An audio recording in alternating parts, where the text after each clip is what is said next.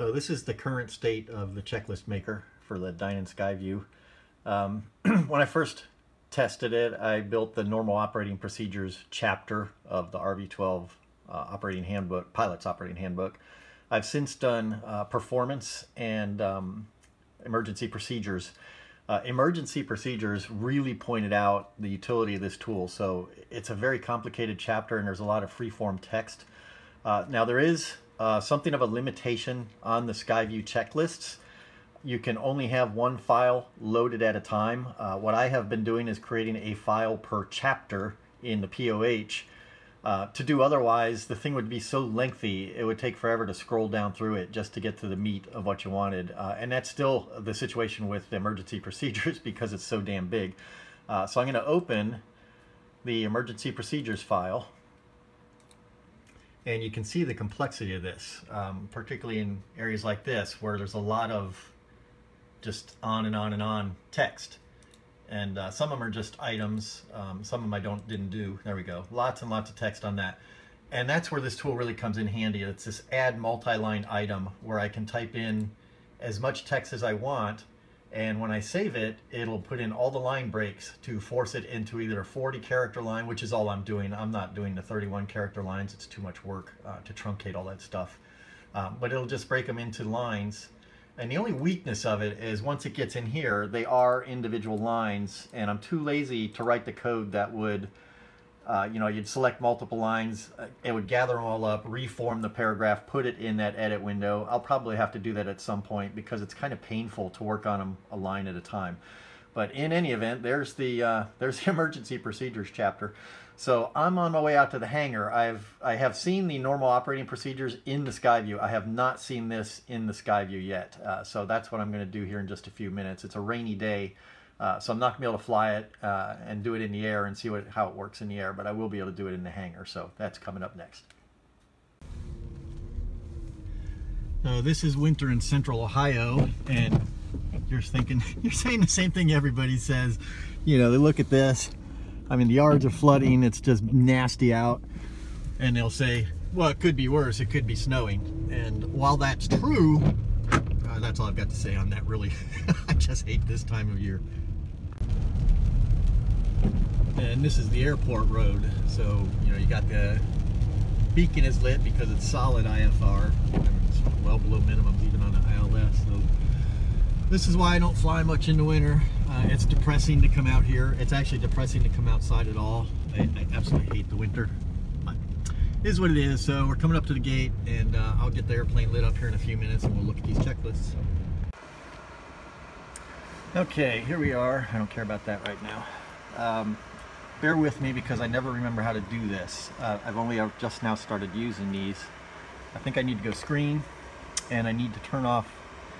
Generally, I turn off the PFD and the EMS because I might be, well, actually I only need to turn off one of them, don't I? I just turn off the PFD, there we go.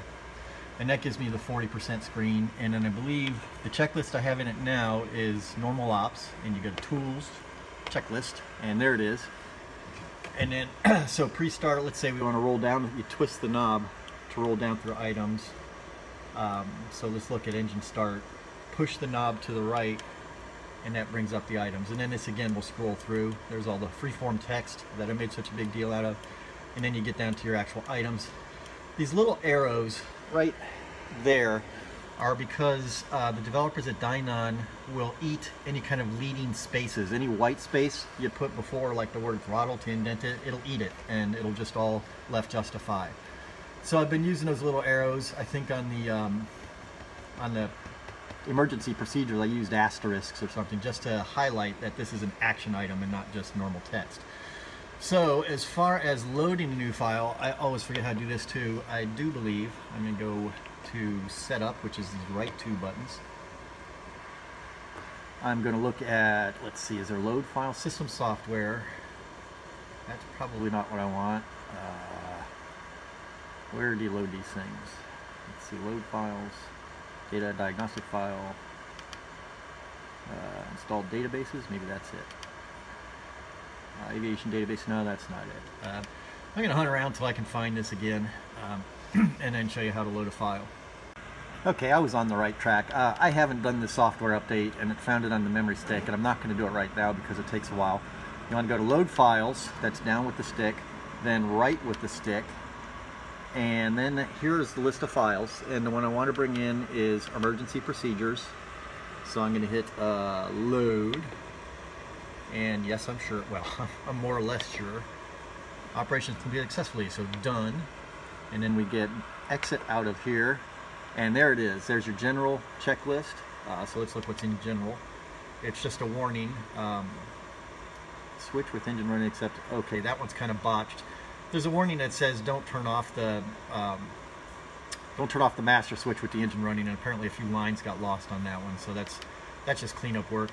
Engine fired during start. Here it is. If the fire is believed to be confirmed, you know, blah blah blah, and it just goes on down and down and down. And some of these got quite extensive. I think I had to skip voltage regulator failure because it was just paragraphs and paragraphs of text, and it was for the silent Hectech voltage regulator, which I don't think I have. So that one for now I'm leaving blank, but the rest of these are done. So you got electrical fire situations, what to do about that. Engine failure on takeoff, which is a tricky one. Yeah, you got lots of things to worry about with that. And it just goes on and on and on and on and on. There you go. So the one I finished today was the performance checklist, and we'll load that one up. What do they call it? Yeah, I think it was called performance. So I'm going to go back to load files. Over here, down one, there we go, over here, and I'm looking for performance. There it is. So we're going to load that one. Yes, I'm sure. We're done, so get out of that, and let's get out of this. And here is takeoff and performance climb. There we go. This is takeoff and climb performance at gross weight, 1,320 pounds. This, and again, because I can't indent, I had to put, you know, normally they had like sea level just once or 2,000 feet just once and nice and centered, but I can't do that because they eat the leading spaces. But this is still quite handy. So if I'm at gross weight, my field is about 905 feet, so I'll be halfway between sea level and 1,000. So I have to interpolate. Let's say I was out flying on a typical summer day around here, which is about 80 degrees. So 831 foot per minute climb, which is not bad. A little more than 1,500 feet of the runway to cross a 50-foot obstacle. 800 feet. I've got a 5,000 foot runway here. So honestly, I need about a quarter of it, if that. So 20% maybe. But this is interesting. If you get your gross weight and you get down here, let's say you're in Leadville, Colorado, or some crazy place like that, at 6,000 feet, or even higher at 8,000 feet, it's pretty much at 100 degrees and 8,000 feet, you really ought to just stay home. It's not going to climb. It's going to take most of your average runway, if not more. So these are interesting numbers, and it's handy to have this on here. Also, I can move back. Moving the stick to the left, it'll take me down to basically just me performance, and these are numbers I'm quite used to. I fly alone quite a bit. Let's say let's even use the 2,000 foot numbers. Just say we got a little bit of density altitude, which does happen. On a normal day, say about 80 degrees, I'm getting close to I'm over 850 foot per minute climb, which is just like a rocket. I'm off the ground in 751 feet, which is, I mean, that's the numbers painted on a runway. But in any event, I did copy cruise performance over here as well because it's a nice place to have it. So really, the only thing, there's a couple things that I don't really like about it. One is that you lose your screens. I could actually have EMS. No, EMS is when it goes to 31, so you do have to have just one screen. So there is that. The other thing is that I can only have one file loaded at a time. There's only one level. I can have a chapter and then verse. I can't have a book and then chapter, verse. So other than that, oh good, I brought that with me too. I'm going to update the data today. Memory stick is a wonderful thing.